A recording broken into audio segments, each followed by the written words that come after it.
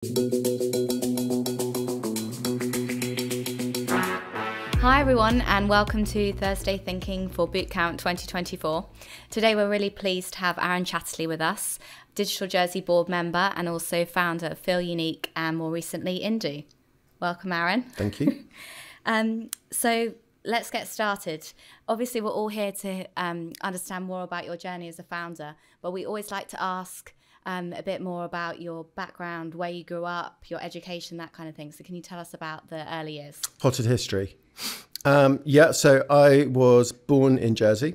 My father is from Jersey. My mother's Australian. So I was here till I was 5, went to Grooville School very briefly. And then we moved to Sydney. And I grew up in Sydney, went to school in Sydney and moved back here when I was 15. I wasn't like a textbook entrepreneur. I wasn't like you guys. I know some of you have like had businesses or had, ideas and, projects you've been working on for a long, long time. I had ambitions to be a musician. So when I was in my late teens, all I wanted to do was play the drums. But I also knew that the chances of success were quite low. So I moved to London. I was playing the drums in London for a couple of years, and I sort of said to myself, if I get to 25 and I'm not going to be a professional musician, then I'm going to quit and get a proper job.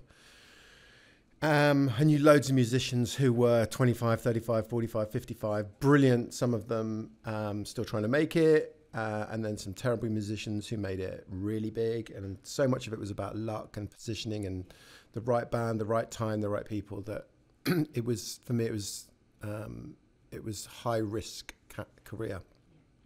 But what I'd been doing alongside playing the drums was working part-time in telesales, selling phone systems and fax machines on my kind of like days off here and there.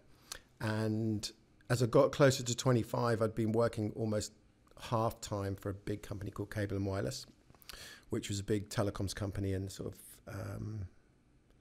how old am I now? Like early 90s. And I got to 25 and literally didn't pick up drumsticks again for like 20 years. Cable and Wireless offered me a full-time job in marketing, and I ended up going for working for them for 6 years. And I spent. Is this, sorry, in the Sydney or in the UK? This is in the UK. I moved back to Jersey when I was 15. Okay. And then I left Jersey when I was 19 and moved to London. Okay. So I was living in London at the time, and got into Cable and Wireless, and I was working in marketing, and I got a secondment to Cable and Wireless in the West Indies. Cable and Wireless operated all the telecoms companies across British West Indies. And this was in 1995, and my role there was to facilitate the launch of Cable and Wireless's internet service provider, which is called CaribSurf, from a marketing perspective. So I spent a year out there helping launch this ISP, this platform, at a time when dial-up, probably like half you don't even know what that is now.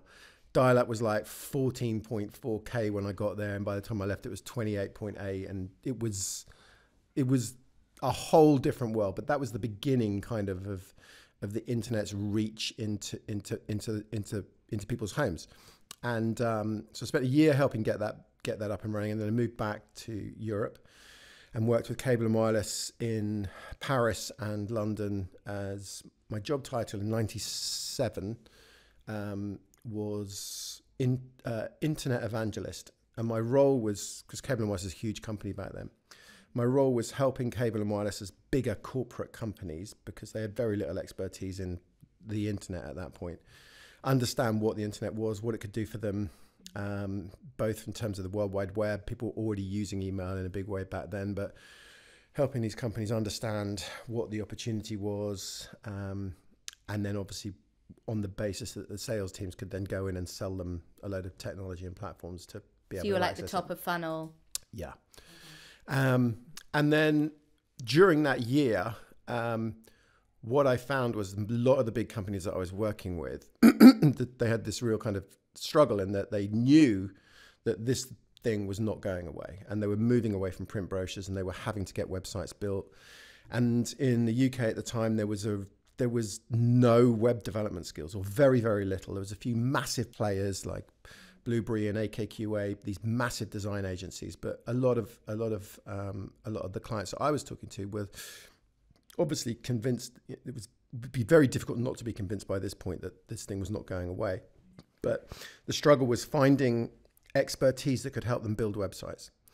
And at the time, there was either a lot of graphic design companies that knew how to make things look beautiful, but had no idea about the tech behind it, or the business application, because they were mostly kind of print designers that thought, this is a thing, we need to get into it. Or they were IT and software companies who knew how to put stuff together but had no idea about presentation and branding and kind of commercial applications.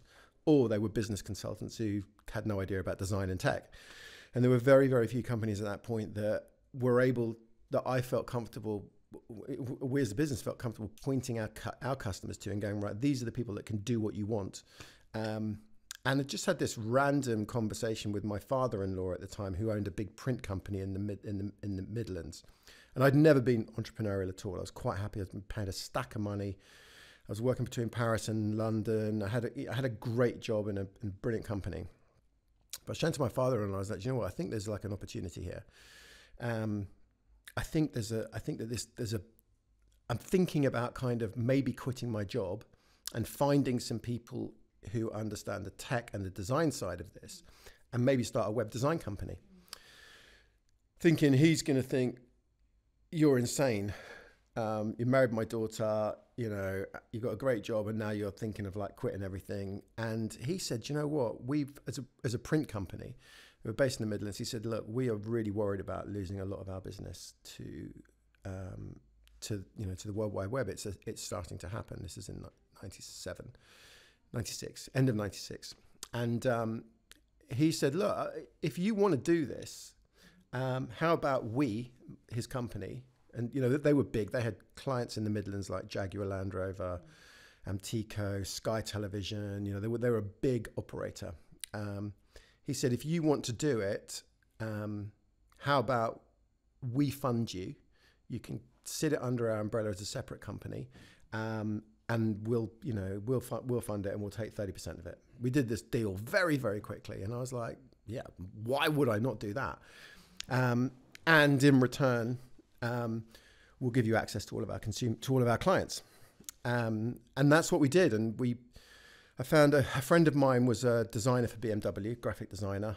They were starting to do a lot of web work. Spoke to him and said, look, I've got this opportunity. Do you want to get involved? He didn't live that far away, and he and I set up this company called SP New Media in end of 96, and it played out well. We got access to my father-in-law's clients, so we built very early websites for people for like those brands. Sky, Land Rover, Amtico, and a bunch of others, a couple of big travel companies, and I think by the middle of 2000, we had 20 people, and we were turning over about £1 million, which wasn't bad for, we were making money. How many of you were there at that point? 20. Okay. And obviously at that time, tech salaries were much lower, and it was a profitable business, and it was doing well. And we got approached by a publicly listed software company, because our timing was great, because all these big software companies wanted to bring in proper development skills in-house. So they approached us in April of 2000 with a view to acquiring the business. And we had a meeting with them like the next day, and then the day after that they faxed the term sheet over, and basically they bought the business a month later. And we completed it the middle of June. And they bought it on the basis that they wanted everyone else's skills, but not really mine, which was fine with me. I was 29. And we ended up doing a deal. We sold them the company in June 2000. And if anyone knows their internet history, July 2000 is when the internet bubble went boom. And valuations crashed through the floor. So our timing was impeccable. They bought the business. I was on a 4-year earn out. So anyone who goes through any kind of exit to a strategic or a trade buyer, where they're going to own the company ultimately, generally there's some kind of earn-out and restrictions and stuff. So I had a 4-year earn-out where they paid us some money up front, and then they paid the rest over the next 4 years based on the performance of the business unit that we'd sold them. And I had a 4-year restriction on starting another business in the tech space, which at the time, I just through naivety, you know, we were young, we had no exposure historically to going through any kind of exit, going through any kind of institutional, you know, funding. And we were just like, this is an insane situation. We would sign anything, and you know, we had lawyers, and there was, but we still we signed up some pretty onerous terms. But you know what, no regrets. It all worked out in the end. So we sold the company. I moved back to Jersey, for 2003, just a year before my earn-out was due to finish. Earn-out finished in 2004. And suddenly I was free to start something else. And then you were ready. And I was very ready. I was doing some other stuff. I was consulting. I was doing some appearances on Sky TV as like an internet expert on a weekly panel show. I did a couple of pieces for like Sky News when they wanted to talk about e-commerce specifically, mostly. Moved back to Jersey. I did a few kind of projects for friends that were doing e-commerce stuff. But end of 2004, the earn-out was at an end, and I was able to start something new. And my intention was to start a web design company in Jersey, because at the time there was a couple. They were okay, but there was a huge amount of demand. And two of my good friends had a business called play.com. And I think beginning of 2005, they were turning over north of 500 million. Biggest employer in Jersey. They had like 1,000 employees between Jersey, Heathrow and Cambridge. Absolutely smashing it. And I was thinking, if I start a web design agency, I can scale it so quickly. And but I can only take it so far. You know, it'll pay the rent, it'll pay the mortgage, put the kids through school, but we're never going to create something that could be like a global really smash scalable hit. Yeah. And I was looking at Play thinking, you know, these guys have done this out of Jersey.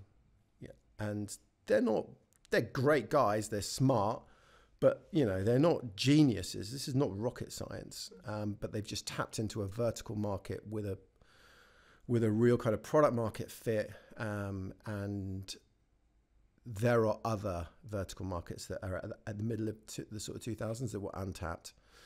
And again, having been kind of in the corporate life and then spent the next 4 years the next 8 years really working for myself, stepping back to work for someone else was probably not going to happen, because the freedom that being an entrepreneur and working for yourself gives you is difficult to walk away from. So I knew I had to start something for myself again. And we made some money in the first sale, but not retirement money, enough to about for 7 or 8 years. And then I got divorced as well, which obviously anything that I made, you know, most of it went. And so I was thinking, well, I'm going to start a new web design company. And then I was looking at what Play were doing, and thought, no, do you know what? Actually, we're better off going client side than agency side. Because if we can find the right vertical, we could create something that is truly global and, you know, hit upon beauty and brought in the right expertise, put £70,000 of our own money into it. 14 years later, sold it to LVMH. 15 years later. And what was the spark that you started thinking about beauty as the vertical? So I'd spoken to the guy that ended up being the co-founder of feelunique, Richard, and said, look, I'm going to start my own agency. And he said, well, he was in finance, very analytical, all the skills that I don't have. And he said, bored doing what he's doing. If you start this, maybe I could partner with you. And I was like, yeah, great, you know. So we agreed that we would set something up together. And then obviously we thought, you know what, let's do something client side. We looked at, in the middle of 2000s, we looked very closely at doing digital music downloads. Did a lot of research. Richard came from the music industry originally. We looked at digital cameras, which we were very close to launching. In fact, we had supply. We'd started to build the website. Digital cameras in like 2005 was a thing. I remember. I mean, like now, who would? And we were really close to launching that. And then I was in Dublin.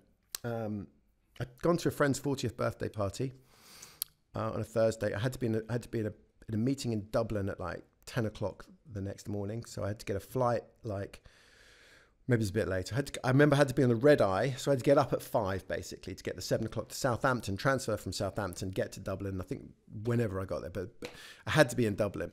And then I was flying back the same night. I'd gone to my friend's 40th birthday party the night before at the courthouse. And at 11, everyone's going, right. And I'm like, I better go. I've got to go to bed. I'm on the red eye. And everyone's like, no, come on, come back to our house. I went back to their place. And suddenly it's 1 o'clock. I'm like, I've got to go. And then suddenly it's like 3 o'clock. And it's like, well, there's no point going now. So I ended up going straight from this party, ran home, changed quickly, got myself to Dublin, did this meeting, went back to the airport within like a couple of hours, and I find myself in Dublin airport absolutely knackered and wandering around. You got through the meeting though? The meeting was fine. That was the doddle. But I'm back at the airport, I'm hanging, and I was wandering around the duty-free area, and I walked past the Clinique counter, and the girl looks at me and says, oh, would you like to try some moisturizer? And I'm like, no, I'm fine. And she could clearly see that I was like, not really that fine. I was like, really hanging by. I haven't slept for 24 hours. Haven't shaved, probably stank of booze. Anyway, she was quite chatty. I bought this moisturizer from her. Actually, she gave me a sample. I put it on, and I was like, oh, God, actually, do you know what? That's actually quite nice. Like, because I was like hanging on this cold moisturizer goes on my face. And I bought 25, whatever quid it was for Clinique M lotion. I still remember it. Sitting on the plane on the way back, I've got this moisturizer in my pocket. And I'm like, and historically I'd been one of those guys that my bathroom single guy was like Head and Shoulders and a bar of soap. That's it. And Gillette, whatever. No cleansers, no moisturizers, none of that stuff. And I'm sitting on the plane going, actually, there's something in this moisturizer thing. I'm going to have to get some more when this runs out. I like it. It's, I could see the attraction all of a sudden. And I was thinking, actually, if I could buy that online. Because you knew what you wanted. I know what I want, yeah. And it's just a replenishment thing. And I was like, where would I go? And I was like, oh my gosh, we should sell men's beauty products on the internet. And I'd had loads of ideas. So I got off the plane as I'm walking across the apron, I phoned Richard up. I said, I think I've got it. I think I've got what we need to do. And he's like, what? Yeah, what now? And I said, beauty. We should do men's beauty products. And I explained why. And he went, there's something in this.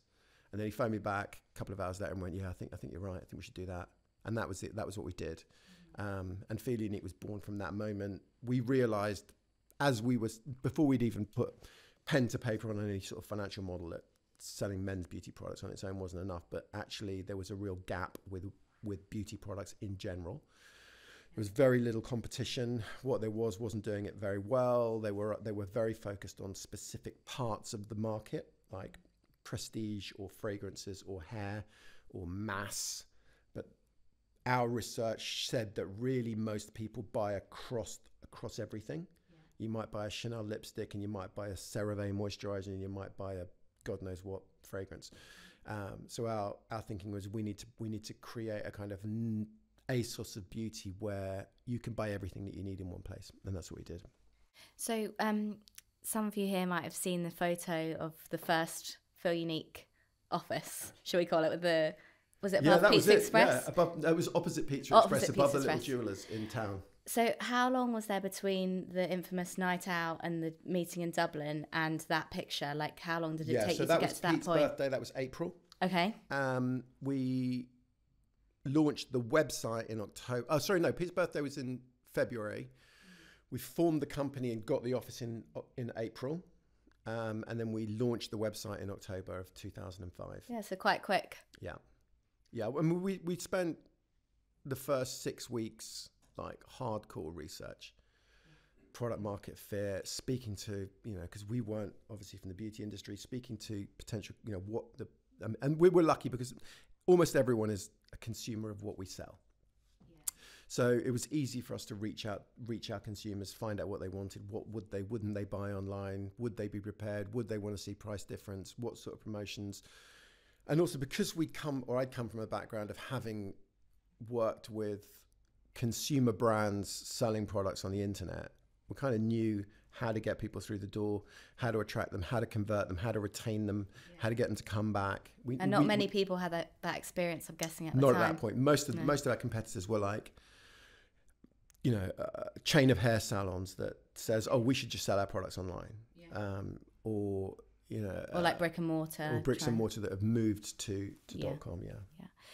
So I know you mentioned just before the 70k. So how did that play out? You just did some kind of estimations and thought this is what we need to get it off the ground. So Richard still has a spreadsheet. I remember going to his house like a few days after we had the idea. Okay. He knocked up the spreadsheet, which we ended up using as a sort of basic management account spreadsheet. It did get more and more complex as the years went by, but we used it as basic kind of cash flow and management accounts in the first place, and kind of sat there and spent several hours on what do we need to build this thing, to get it up and running, how much can we afford to buy in stock, what's reasonable kind of expectations of returns.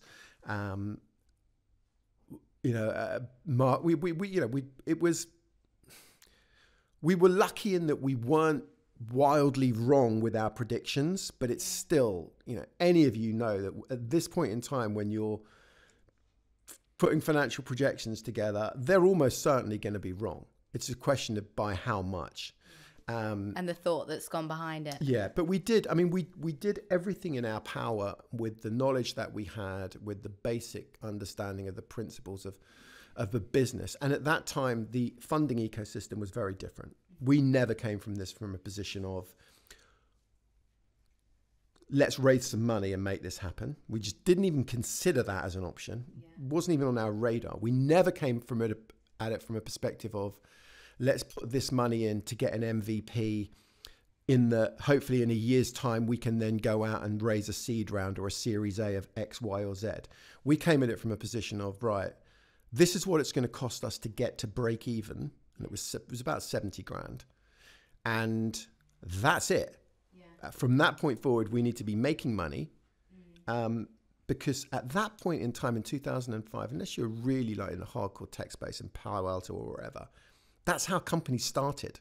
It's like, this thing needs to make money, or what's the point? So you had that focus that you had but our business plan was built on the premise of it's a company and it needs to make money. Otherwise, we're just going to go bankrupt.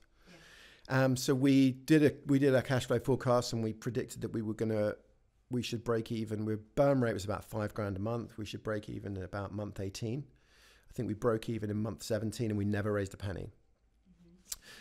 We did a couple of little deals along the way where we needed access to bricks and mortar. We needed a spa. So because of the brands and their... to get certain brands that we wanted, we had to have physical presence. And we ended up doing a deal with Lawrence Hugler at the Club Hotel. And he ended up taking a small amount of equity, putting a little bit of money in return for us being able to rebrand his spa and call that our bricks and mortar presence. Okay, that was and then we did a deal with Carl Moss, who had a business called My Memory. So when we were still packing boxes ourselves above the jewelers in Halkett Place, Carl had a decent sized warehouse, and he was getting kind of bulk rates from Jersey Post. Whereas at that point we were packing post bags and hauling them like Santa to Broad Street every day. Okay. And Carl said, look, if you guys want to move into our warehouse, we had a load of space. Maybe we can do some kind of deal where we give you access to all of our bulk postage rates. You can share the office. And we ended up doing that. We gave him a small slug of equity and he joined the board. Oh, cool. Okay. But we never actually raised money. And then I think within about 6 months of being in there, we'd outgrown My Memory. So we ended up having to take a bigger warehouse the other side of the Rue de Pré Park. And then from there, we moved within about another year to 20,000 square feet at St. Peter's Technical Park. And then I think 2012, we had 250 people. And then 2014, we moved out of Jersey and moved the logistics up to Northampton. At what point in the kind of research and the idea development and kind of scaling the business did you start thinking about potential exit opportunities? Day one, before we even started it. Okay, yeah. I thought you might do that. And I don't think that every business should start from that perspective, because one of my kids is quite interested in starting a business, and she's seen this evolution, and there is very much a culture around creating a business with a vision to an exit.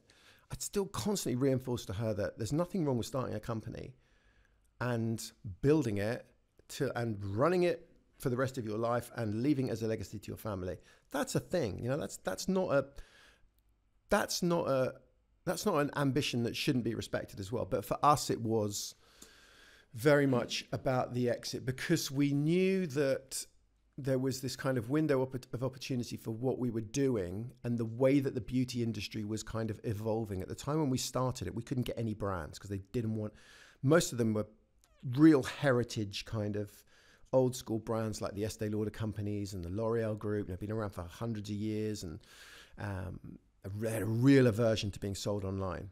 And we knew that was going to catch up, and we had this chance to sort of own that vertical. But we knew that if we didn't own it, Net-a-Porter or ASOS or Sephora and others. So for us, we always knew that we need to get it to a certain point. That kept the sense of urgency. Yeah. Yeah. I know you've touched on it already today. How big a thing do you think is luck when it comes to being successful as an entrepreneur? I feel like I should say not at all, because that would be like it's. I think timing. I think. Do you know what? I'd rather back someone who was lucky than someone who was smart. Okay. But I do think that luck is not completely random. Yes. I think if you've got someone who's genuinely done the work in the background and they're setting themselves up for success through having the right people on board, having the right plan, having a good product market fit, having the resilience to see it through. Yeah. Because investing in any business, the best idea with a founder who don't have faith in execution is probably worse than an average idea with a founder who is very likely to succeed. So I think as long as you're doing the work in the background, and luck will then play it. You kind of make your own luck. It's more likely, yeah, if you're doing all the right and things. the same with yeah. So kind of linked to that, what do you think are like the key characteristics of successful entrepreneurs? Like from people you know and people you've met, are there any like certain personality traits or the way they do things that you kind of recognize? I think the one thing that's underestimated a lot, and I think, and I've been quite lucky because we went through that. Feelunique was, quite a high-profile business in the UK, so we got access, and we got access to a lot of investment professionals and like founder networks at kind of high levels. We were like the minnows, but things like Founders Forum, where you have like probably now about 500 tech founders from around the world gather every year, and businesses like all the big players are there. And we've been lucky enough to kind of meet some great founders along the way. And even, businesses that are massively successful, but not on that kind of scale. And it's something which we always tried to really focus on at Feelunique. And I think so often people will ignore it, but I think it's a core skill. And it sounds really trite and really cheesy, but it's being nice. And I think, obviously you have to be smart enough to be able to do all the expected business stuff. But to be really successful, you are going to need friends in all sorts of places along the way. Commercially, like with suppliers, with customers. When you're out there touting for business, when you're out there negotiating deals with suppliers, when you're out there negotiating with venture funds, it's so important that whatever you come out with commercially from those engagements, those interactions and those meetings, you need to come out with them liking you. And being easy to Because if you're not, if that venture guy's about to like deploy a couple of million quid and he's only got, there's only so much of their fund left, they know they've got to work with you for the next 5 or 6 years. They don't want to work with nobody wants to work with.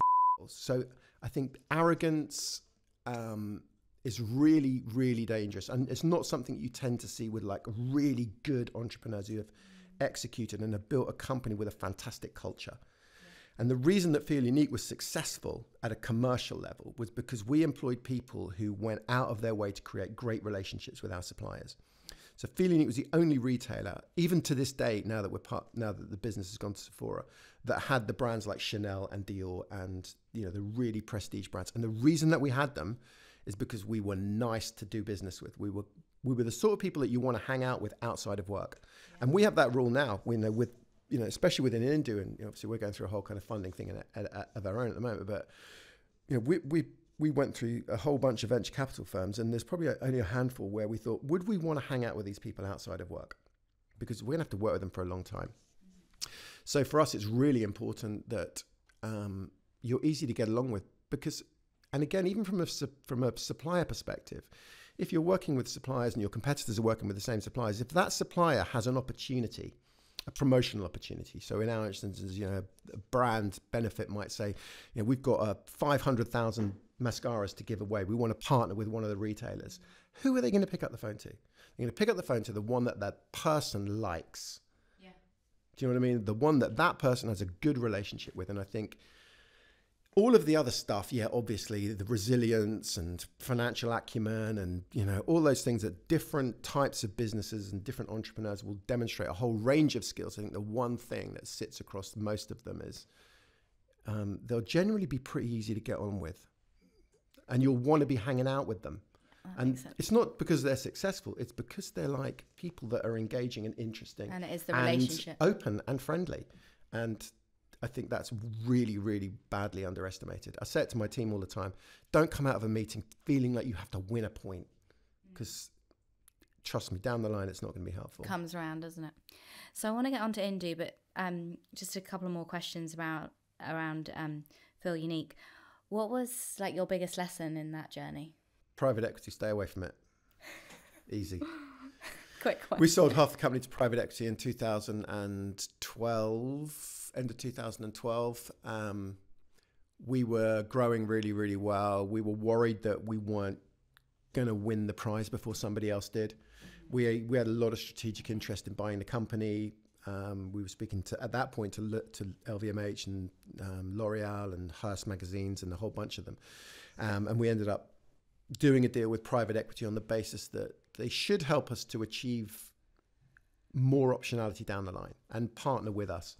And what we found was that, you know, there's a lot of horror stories around private equity. There's a lot of great stories, but there's also a lot of horror stories. You know, and we were on the end of that, in that, you know, they brought in a team of people who didn't really understand our business.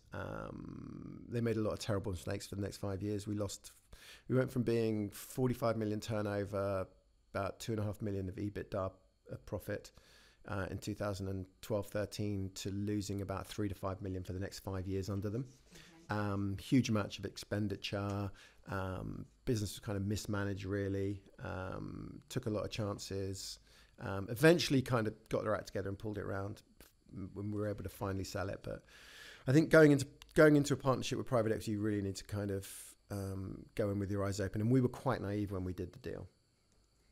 So, is someone here from private equity? No. So I was going to ask this anyway, but you've kind of touched on it there. With entrepreneurship, there's obviously times of a lot of stress and pressure. How do you personally manage that? Is there like certain hobbies that you do? Or? Yeah. So in the early days of feelunique, badly, really badly. Okay. I mean, I'm not slim at the moment, but I was like 4 stone heavier when we were about 12 months into feelunique.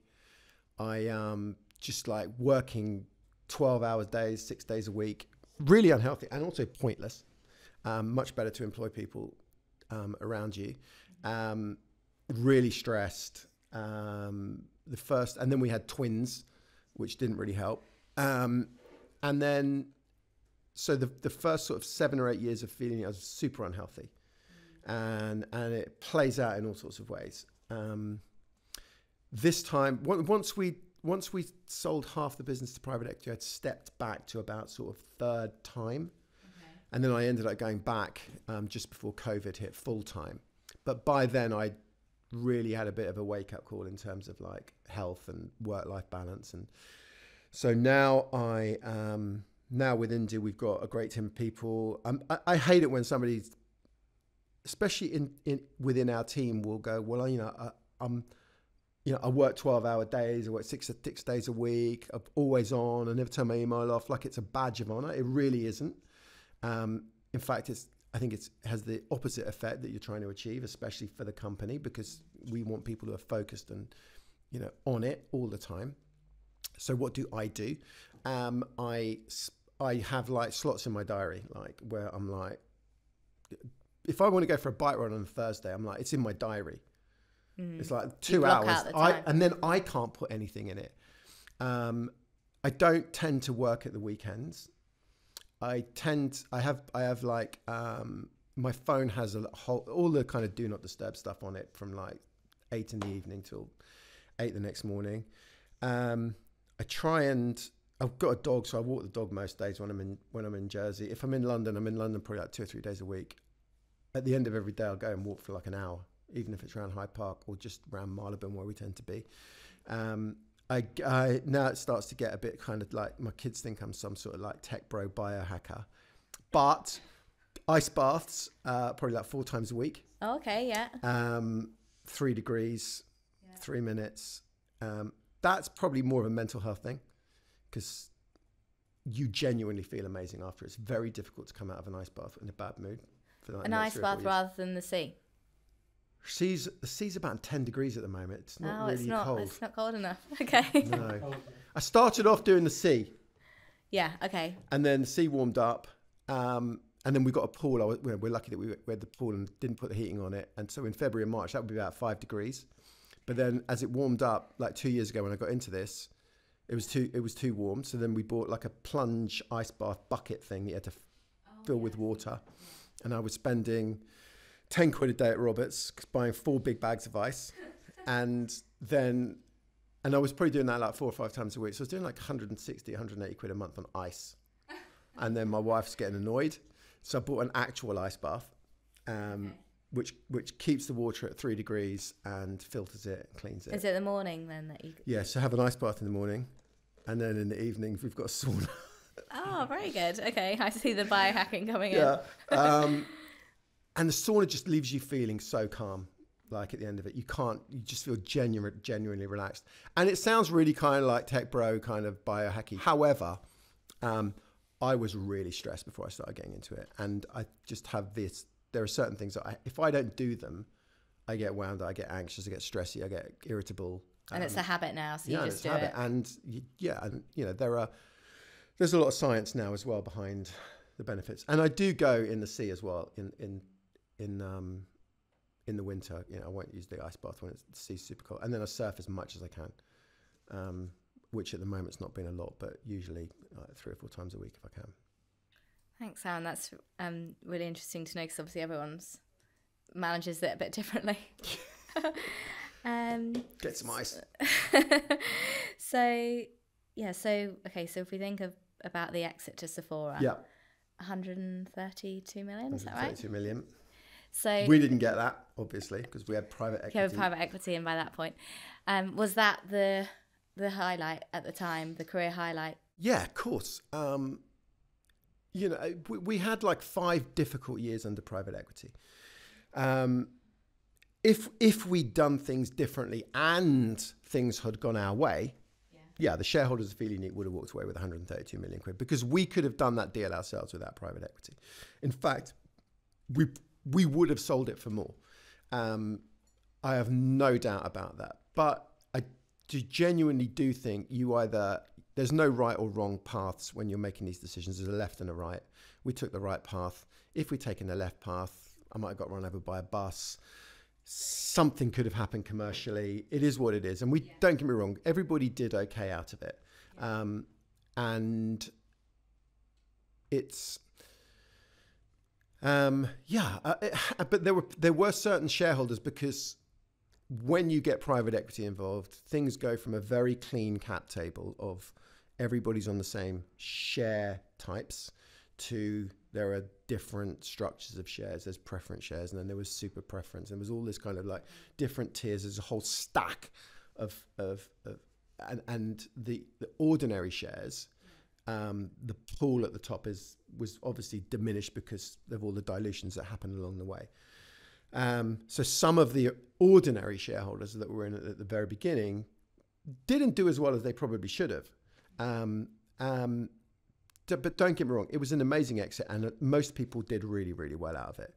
However, there were a few people that were just really off about it, and I just say to them, we started a business with a £70,000 investment 16 years ago. 16 years later, we sold it to LVMH for 132 million. That's all you need to think about. That's the narrative that's going to get you funding for your next venture. That's an amazing story. Very, very few people start a business and then exit it with the whole pool of cash, because often there are dilutions and there are changes and there are restructuring and all sorts of things that happen along the way. So that was definitely a career highlight. Yeah. What did you do to celebrate?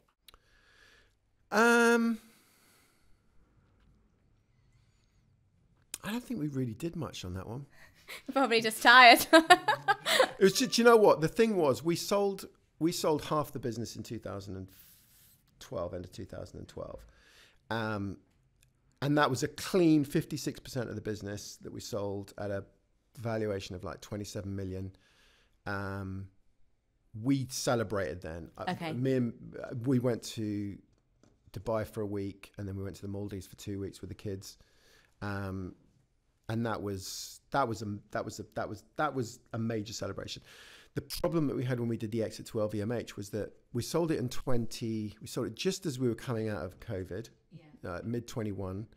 I wasn't sure if I was going to stay or go at that point.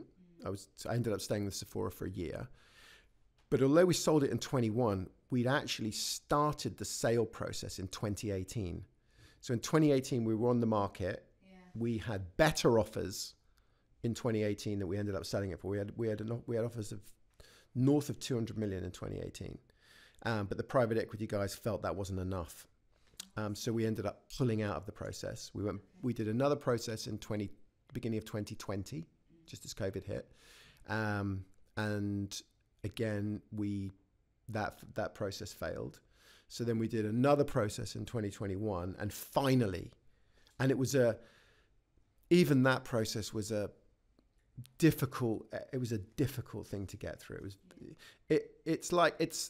Both of the actual events, like selling half to private equity in 2012 and the final exit to Sephora in 2021, were the worst years of the business and the best, because selling a business of that scale is an intense amount of work. The due diligence was like 6 months. They spent, when the PE guys came on board, they spent £1 million on due diligence for a business that they bought at a valuation of 26 million. It was like £500,000 in legal fees. It was, PwC earned like £250,000. And they're earning that money by getting under your bonnet and sucking your time and distracting you from the business, and the deal's on and then it's off, and then they're chipping the price, and it was a horrible experience until the moment where it's like it's signed and it's like, phew, it's just over. Go surfing. Yeah, and that was kind of like elevated even further in the final exit to LVMH. It was just like constant, like massive highs and massive lows. Like, it's done, it's not, it's over. The deal was over probably 4 times. Okay. Like, gone, history, forget it, walk away. And then suddenly it's back on. Okay, I'm getting a better understanding of the reality now. So let's move on. That's our experience. Let's move on to Indu. Yeah. So I'm going to ask the same question or similar question. where did that idea come? What was the moment where there was like the light bulb moment where you started? Yeah, so that one's easy. So we sold the business. We knew we'd sold the business to Sephora. The deal was done in June of 2021. But I mean, it was done, but we couldn't announce it until September because there were some anti-competition requirements, because Sephora is global and massive, bizarrely in Saudi Arabia. So there was some legal stuff that had to go backwards and forwards to lawyers in Saudi Arabia about kind of monopolies and mergers and a whole bunch of stuff that I didn't really get involved in. So we couldn't announce it. So in August of 21, I have twin daughters who are now 14. In August of 21, they were 12 years old. And I agreed that I was going to stay on at Sephora for another year, to hand over the business, because feelunique became Sephora UK. That's why Sephora bought the company, because they wanted a foothold in the UK. And I knew that I was going to stay on. And I was chatting to my kids in a water park in Mallorca at lunch, chicken nuggets, chips. It's one of those things, you just remember those kind of pivotal moments really, really clearly. And I was interested in the clothes that they wear, because as a retailer, we all want to attract teenagers in the beauty space, because you want to get them young, you want to get them onto your loyalty programs, you want to keep them and retain them, and so you want to get them baked into your brand early. And I'm talking to my kids about fashion, because there are, even me as like a really uncool dad, I could name you 5 or 6 teenage fashion brands off the top of my head that sit very firmly in that space. They're cool enough that teenagers are all over them and they want them. But as a parent, there's like a degree of validation, because I'm cool with it. The price is good. So I'm cool with it, and to them it's cool. And most importantly, those brands exist on a community. Do you know what I mean? My kids are learning about Brandy Melville and Subdued and these teen brands through the community that they exist in social media, which is primarily around TikTok, because they wear uniforms to school. They're not reading magazines. They're not looking at television adverts. So the way that those fashion brands build a relationship with their consumers is by building communities. So I was curious as a retailer, what do we need to do to get teenagers? And so then I asked them the question, what beauty brands are you guys buying? What teenage beauty brands are you guys buying? And the answer was, well, there aren't really any. So I was like, challenge that a bit, and I'd name a couple, like Florence by Mills, which is Millie Bobby Brown's brand, bit older. Bubble Skincare, again, bit older, Just Skincare. Some of the other ones are a bit twee and pink and unicorny and cheap, or not great ingredients. So then I'm like, well, what are you buying? And Frankie pulls out a Too Faced Better Than Sex mascara. She's 12 years old. And I'm like, oh, it's not ideal. As a dad, going to school, you pull that out in school. Yeah, all the girls have got it. I was like, well, it's a great brand. It's a great product, but it's not ideal for a 12-year-old. And then India goes, oh, I've got this, NARS Orgasm Blush. And now I'm like distraught. So, and I'm like, girls, the thing is, right, these brands are aimed at like 25, 35-year-old women, generally. They're portraying an ideal of what beauty is based on a much older woman. And you know what? You're 12. They shouldn't be aspiring to this supermodel ideal of what beauty is. That's my like dad hat. Yeah. And then I'm like, so what skincare products are you buying? And then they're pulling out products like the Drunk Elephant, all over the news at the moment. Drunk Elephant, all over TikTok, teenagers buying this product with retinols in. And kids do not need retinols in their skin. It's like harmful at that age. And they're buying all these products because they see it on TikTok, which are really inappropriate for them and not actually almost unhealthy and damaging potentially. So then as a joke, we sort of said, like we should, I think one of them said, well, we should do that. We should start our own brand. And I was thinking, yeah, we would eating chicken nuggets, joking about it. What would we call it? India's nickname is Indu. So I would call it Indu. And she went, if you call it that, I'll leave home. And anyway, it was like a stupid idea and we've got all about it. But often as an entrepreneur, you have an idea. And over time, I've had like hundreds of great ideas. Over time, whether it's hours, days, weeks or months, the idea will generally track down cost of entry is too big, too much competition, cost of goods are higher than we thought. And it gets to the point you've just forgotten it. And I've forgotten almost all the ideas I ever had now. Sometimes you have an idea, and the more you think about it, it tracks up to the point where you have to execute it. And that, for me, has probably happened like 3 times now. So I went back to the hotel, kids went off, and I was sitting there thinking, actually, there is something in this. And spoke to a load of sort of real experts that we know in the beauty industry, because obviously we've been lucky to meet lots of like really high profile people in the industry. Got this idea, start a teenage beauty brand, like, you know, kind of like the Hollister equivalent of beauty. What do you think? Lots of people said, yeah, I love it. If you do it, can we invest? And anyway, so 2.5 years ago, we had the idea and we launched it in September. We raised about 3.8 million that went into it. We launched, and now we're just at the moment negotiating to go into one of the big 3. Well, actually, we've had offers to go into Superdrug, Boots and Sephora, but they all want exclusivity. So we're hopefully going to make a decision on that this week. And we're just about to, well, we're now in the middle of raising 4 million to take it into retail. So just remind me when the chicken nuggets conversation was? August of 21. Okay, yeah, so it's 2.5 years. Fast. And we launched it in a big way. We could have done the whole kind of like kitchen formulation thing and made some products in the kitchen and put them in little pots and sold them on the internet, but we want to create a global brand. So we went all in, hired 10 people, raised a load of money, proper formulated products. We use the same team that formulate most of Elemis's products, high quality ingredients, you know, tailored specifically for teenage skin. We worked with 2,000 kids for 3 months on initial product research, market research. From that, we built a committee of 30 teenagers that were involved in like every single decision that we made, colors, textures. They got all the products to test. That committee has started at 30 and is now 300. You know, tone of voice, everything that goes on the website will be run through the committee. Like we have this platform called Mighty that we use, so the kids will get polled. Should we use this word or that word? Should we use this image or that image? Do you prefer this smell, that smell? So the brand's genuinely got that kind of authenticity, which was like key from day one. And it's a great experience for them as well. Yeah, and they love it. They get free products. They get, you know, and also they act as like the basis of the community and the you know the sort of core of the core marketing channels. That kind of nano. There's 300 on the committee, and there's about at the moment there's about another 500 on the sort of brand fan group that sits behind that, which is kind of like the basis of the community. Yeah. Does it get any easier now that you're a second-time founder? Third, sorry. No. What gets easier is, and if I was an investor, well, I am an investor, but what gets easier is raising money. Okay. Because there is an element of trust in that you've done it before. So that's kind of a tick in the box. Yeah. For me, it's not, because I know what we're really like behind the curtain.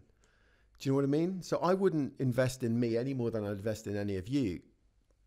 And that's not being like critical of you guys. It's like, I think it comes down to, you know, obviously it comes down a lot about the business and do I like the people and those sorts of things. But what we did was no more special than what anyone's doing. We just planned it well, and we were very, very lucky on timing. Mm-hmm. Yeah. But I think, I think the only thing that gets easier is raising money is easier. And what it does, though, it's not that people throw money at you because you've exited a business before. It's that it opens the door. Do you know what I mean? We can generally get an audience with anyone. Yeah. And often that's the hardest thing. And often it's the hardest thing because I think there's a fear of doing it rather than that it's actually that hard. Because if you've got a great idea and you approach somebody in the right way and you're not an asshole, they're probably going to listen to you if they are an investor, because investors' jobs is to find businesses to invest in. And I think often we kind of fear that. We're like, oh, you know, I can't approach that fund or that person or that high net worth or that angel because, you know, I'm me. And it's like, but they want businesses to invest in. It's like journalists. Journalists want stories. You know? Yeah. And do you think, kind of going into talking about Jersey, and Jersey as a place to start a startup, obviously with the bootcamp being a good example of that, do you find Jersey's quite a good place in terms of people quite accessible? They're willing to meet you for a coffee, get feedback? I thought that question was going to go another way then. Yeah, I think Jersey is, in terms of like finding access to investors, I think Jersey's a great place to be. Because there's a lot of high net worths around who actually do want to deploy money locally. They can afford to do it because generally they're saving so much in tax by being here. It looks good for them to do so. And I think a lot of the ones, certainly ones that we meet, they genuinely want to do something at a community level. And backing early stage and startup businesses in Jersey is a good way for them to do that, because a lot of them do come from a business background. They will have an interest in it. And a lot of it comes down to having access to them or feeling confident enough to approach them and say, look, I've got this great idea, you interested? I think that part of being in Jersey is great. I think this sort of thing is great. And there was nothing like this when we started feelunique. So we were kind of on our own. I wish there had been, because there were a lot of things that we did that may have been very different if we'd had more experience or access to, founders and other people who had done it before and heard other stories. But we were kind of flying blind at that point.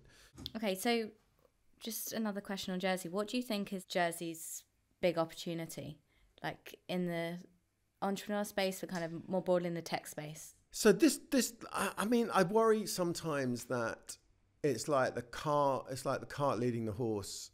I think what, as an island, we need to do is we need to make it an easy place for people to be free thinkers and for people to create ideas. I think once we start saying there's a great opportunity in reg tech in Jersey or in data or in this, we're like most great entrepreneurs will have ideas based on their experience and things that they've seen and gone, I could do this better, or this is a thing that doesn't exist. I think once we start to try and shoehorn in, Jersey's got great fiber, or we've got a great finance industry, so we should be pushing these things. I think that's kind of risky. I think the best idea, who would have predicted play.com?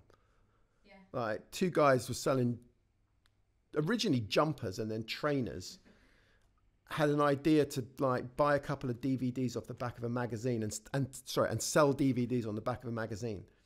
That's how they started. We could never have facilitated that. The only thing that we can facilitate is making the tax environment good for them, the ability to open a bank account, the ability to start a company, the ability to employ people, the ability to have access to talent. That's what we need to be focusing on, is providing the infrastructure to allow the people with the creative minds to have ideas of their own. Yeah, I see that foundation. Yeah. And then let people come up with the ideas. Having said that, we have got a great finance industry, and there's probably some great entrepreneurs with that in the back of their mind. And I'm sure that they will find those opportunities. But yeah, I think I shouldn't just be around that. Yeah. And I think some of the best businesses that have come out of Jersey, like, are full of people who did not want to go anywhere near the finance industry. Yeah, yeah. So I guess to wrap up, what would you say to these guys? Many of them are at idea stage or kind of early stage. Given it's 2024, the environment how it is, what would you say would be like your kind of piece of advice? I think for us, we did have some businesses along the way that are complete dogs that failed. I think and some of them we kind of knew or we felt there was a high chance of failure. The ones that did well, we kind of knew there was very little doubt, because we'd really done our product market fit research. We'd really spoken to the audience. We really. And I don't know whether they did well because we believed so strongly in them. So yeah, it's having that confidence and that conviction. Fail. If you think this is not going to work, pull the parachute.